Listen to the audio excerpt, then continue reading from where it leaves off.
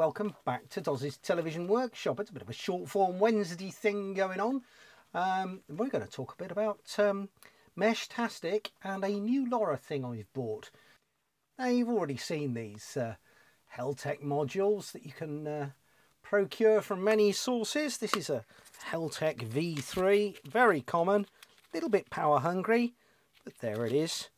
I'm not going to talk about that one because there are many videos out there about it. But there you go, LoRa 32. This one's on 863, 928 megahertz. We use 868 in the UK. LoRa, obviously, Wi-Fi, Bluetooth Low Energy. It's got no LED display and some LiPo management. But we're not going to talk about that. We are going to talk about this, which I received a couple of days ago. This is the Heltec HTIT tracker. No sniggering at the back. We've got same band, LoRa, Wi-Fi, BLE, but this time we've got GNSS. So that's a global navigation satellite system. We've got the same TFT, and is it the same TFT? No, it's not. It's slightly bigger. The Heltec V3 is 128 by 64, and the tracker has got an 80 by 160 on it. Okay, and that's an OLED, and this one's a TFT. Okay, LiPo management, jolly good. So what do you get in the box? And oh yeah, it is a different display.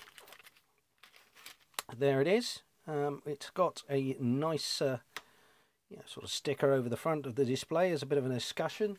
They could have got it on straight, couldn't they? Never mind. I'll never be looking at it anyway. In the box, we've also got the usual pin headers, a lead for your LiPo, a lead for your antenna, which has got that awful little connector on the one end that connects to the board, and an SMA on the other, and an antenna that could be 868-ish, possibly. Who knows? They're not very good. They've got nothing in the way of gain.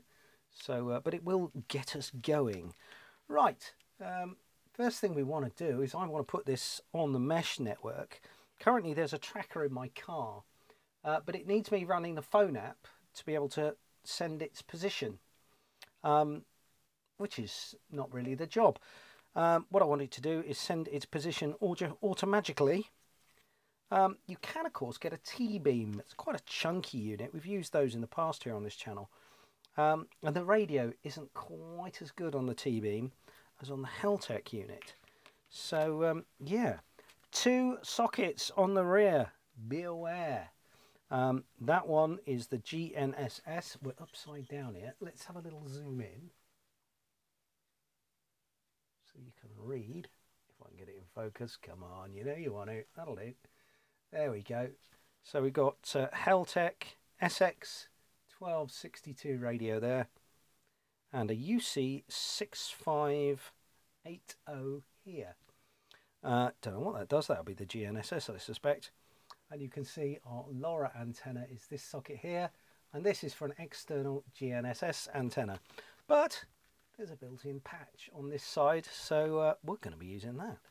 Right, I'm just going to connect up the LoRa antenna to the LoRa port, just because you can allegedly do some damage to the chip, the radio chip, if it tries to transmit into an open circuit. So let's not have those problems.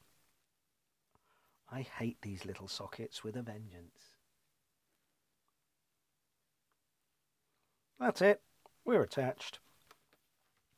And of course we need to flash the firmware. So let's move over to the computer and we'll have a look at that. Okay, I've got my Heltec connected via USB to my computer.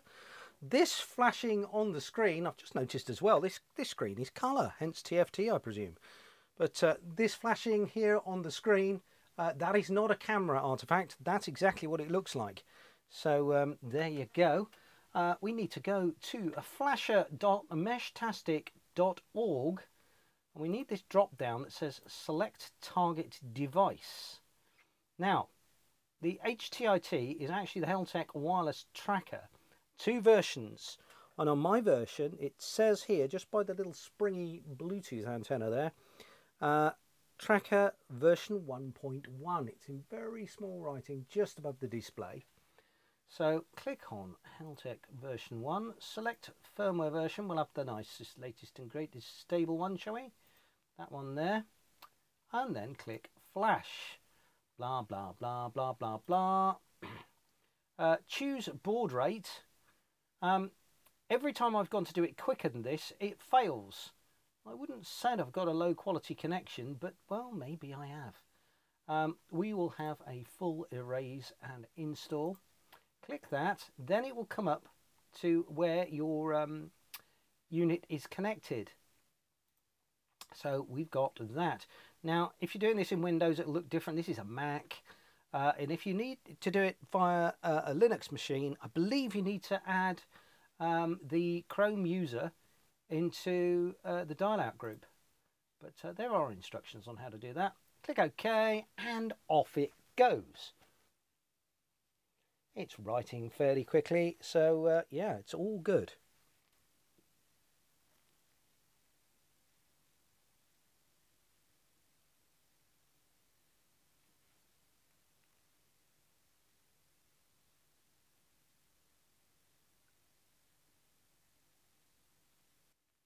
And there it is. It's done. So we can close that off now. And as you can see, our unit is booting up into Meshtastic. And now we just need to configure it in the ordinary manner using our telephone or another app. You can do it via a web interface if you connect to the web, but you need a phone to do that. Yep, you're going to need to configure it by the phone. But yeah, there you go. Easy as pie. Okay, I've got the thing paired up to Bluetooth. That involves you basically pushing the plus button on your app. It'll come up with a list of what's available. These nodes are not on at the moment, so that's good. And yeah, this just gives you a code on its little TFT screen, which you can't see at the moment. There you go. Gives you a little 6-digit code which you punch into the app, and it connects the two together. Let me just tilt that so we've got half a chance of seeing it maybe. There we go. At the moment we've got region unset. We want EU 868. It's come up rebooting. We'll let it do its thing.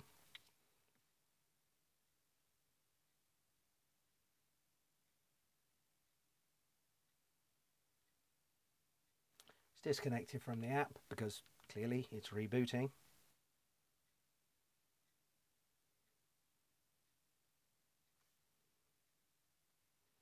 And we can connect again. There we go. Just reading the configuration. And we need to change the name. So I actually want this to be DOS M for mobile. DOS M. You can call it what you like. There is no particular protocol. DOS M. There we go. Click on the 3 dots. Go to radio configuration. I want to set myself up. Need to change the long name in there. DOS M. Short name can be the same. Heltec Wireless Tracker. I have an amateur radio license. We will hit the send button. Delivery confirmed. It does often, when you set these things, it does do this rebooting procedure again. There we go. Rebooting.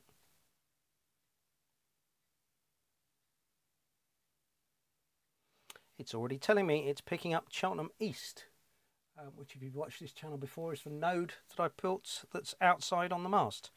So that's all good stuff. And that's basically it configured for me. I go back there. Provide phone location to the mesh. Well, I'm not going to do that. So let's just see if it knows where knows where it is. It's not coming up with the location. I'm just going to log on to my node on the roof and see if it's got its location. It won't have anyway. Thing's only been on for a few minutes, and I suspect it'll take about a quarter of an hour in good sky with that size of patch antenna. It's going to take a good few seconds to lock on to GPS. Let's just go into radio configuration and just check position. Smart position enabled, yeah, I want that. GPS mode enabled. It's already been set for us. So hopefully that will now just work. What I'm going to do is I'm going to take it outside, put it in clear view of the sky with a battery bank on there for now, and see if it gets a GPS lock. Right. There you have it, just a couple of minutes in, and DOS M is showing up on my node list, and it's got a lock. So there you go. That didn't take long to take a lock at all. There were sort of rumours that for the first boot it would take sort of 15 minutes, but like I say, that's been 2 or 3 minutes now. Very good. There you have it, just a quick look at the Heltec HTIT tracker.